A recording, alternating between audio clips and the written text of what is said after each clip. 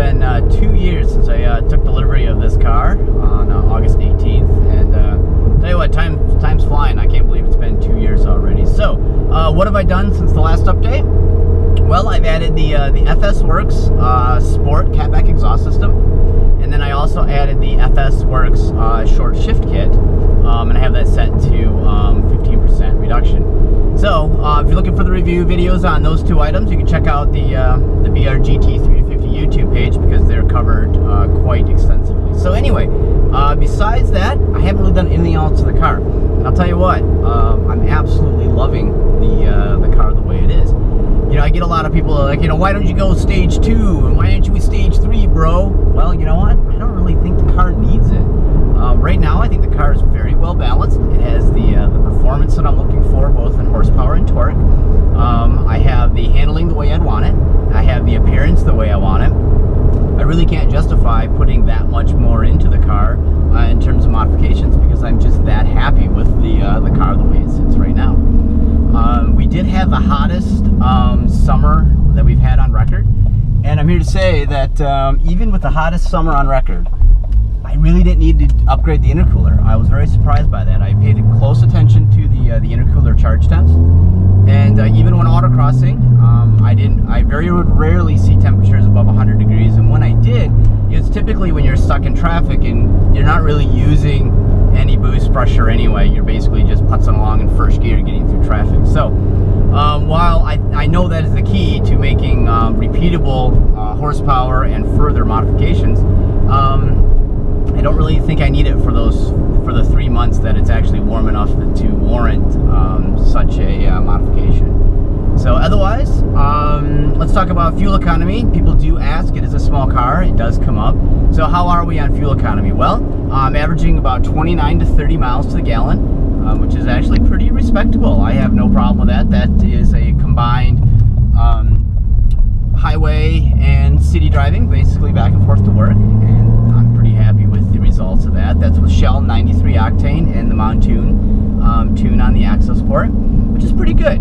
I don't do anything too crazy with it, so I'm pretty happy with the results that I have so far with mileage. And of course, I didn't buy the car for mileage anyway, so any mileage you get is pretty good. So I'm nowhere close to what my brother gets with his 1 liter, but then again, he doesn't have the horsepower and torque that I have, so I consider myself winning. Otherwise, what kind of problems have I run into? Well, only in the last few thousand miles. By the way, I got just under 25,000 miles on the car so far.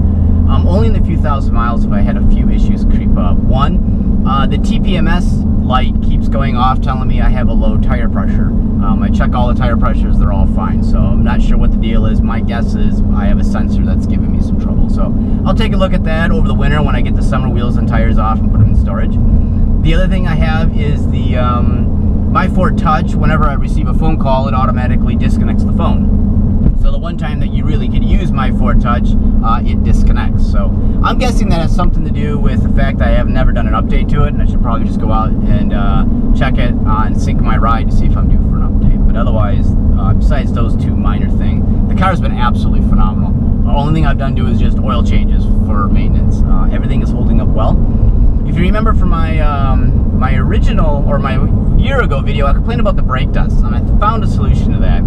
I put Carbon Collective Platinum wheel sealant on the wheels of the spring. I'll tell you what, that made all the difference in the world.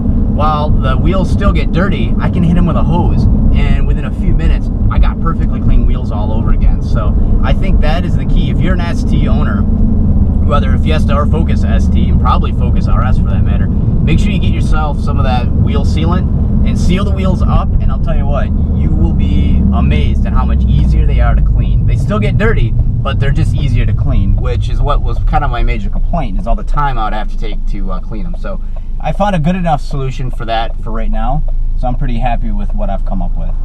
Otherwise, boy, what do I do for the next year? I don't really know. The car is pretty much set up the way I want it to be set up. I don't really have any other changes to it. The appearance is the way I want it. I may tweak around with the exhaust sound a little bit. I would like to have a little bit more of the pop and gurgle that you get with the Focus RS, but that isn't easily done, so I'm thinking maybe some tuning to do that. I'm really not interested in changing the downpipe or anything like that. So otherwise, I think the car is done, and it is honestly one of the most enjoyable on the fence whether or not you're thinking maybe I should buy one of these, go right ahead and do it. If you need to buy a used one, go ahead and do it. You won't have any worries at all about picking one of these things up used. The car is absolutely phenomenal, and I can't imagine having another car that's more fun than this. I think about the Focus RS and it's almost double the price, and I'm thinking, is it really double the fun? I don't know. This thing has got plenty of power. The handling is outstanding. The brakes are great. I'm totally happy with the Fiesta ST, and yeah, if you're on the shelf or on the fence post whether or not to buy one of these, absolutely go out and get one. You will not be disappointed in the car at all. So that pretty much wraps up the 2-year review. If you got any questions or anything, of course, feel free to comment on the BRGT350 YouTube page on the video. I do my best to try to answer all of them, and so I hope you guys enjoyed the last 2 years with the car as much as I have. So that's it. We'll talk to you guys later.